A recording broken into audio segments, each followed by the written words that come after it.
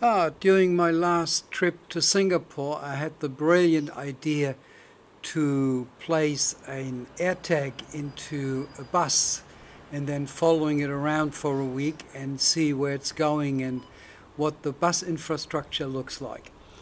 And so I did. Outside the hotel there were plenty of buses stopping at that bus stop, and I grabbed bus route number 14, a double-decker bus, and went in and had a look where I could place it. So I decided probably the rear would be the best, because there's nothing behind the seat. That would be the best place to deposit an AirTag.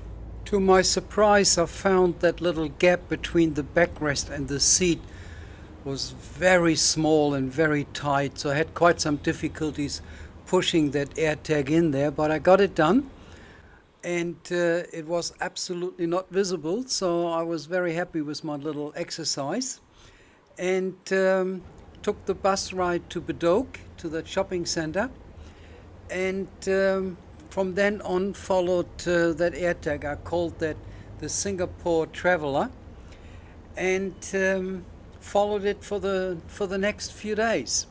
Now, the one thing I like about Singapore is how well the place is organized.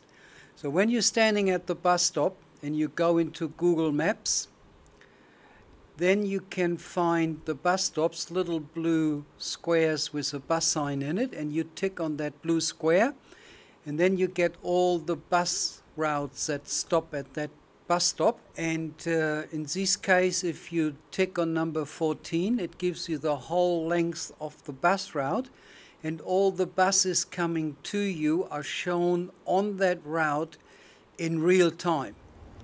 So later on, when I tried to retrieve the AirTag, I had absolutely no problem to catch that very same bus. By the way, I also recorded its number plate, just in case, just to make sure I'm in the right bus. And it is just so good, it's so organized. Anyhow, so what I did, for the next few days, I followed the bus around, and I also could see where the bus was parked up at night. That is a place in Bedok that it's also a maintenance and repair center.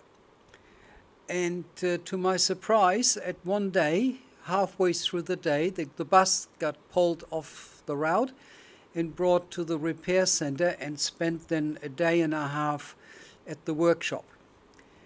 And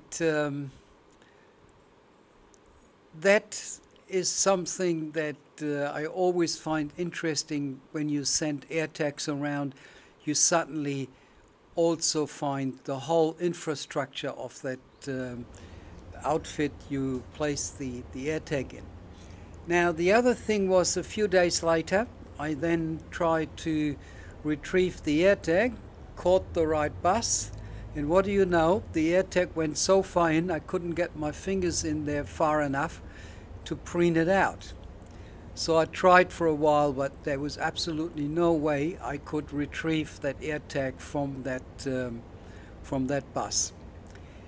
And yeah, so I shrugged my shoulder and said, okay, that one is gone. Okay, let's follow it around. And then what I also found, that on weekends the bus does a different route. It's either bus route 28 or bus route 34. I put the route display here on the screen. Just have a quick look. Okay, so far the adventures of AirTag Singapore Traveller. On the next video we go on to the next issue, what happened on my last trip to Singapore. Another attempt to retrieve the AirTag, which to no surprise failed, but we did some more. Okay guys, see you on the next video. See you then. Bye bye.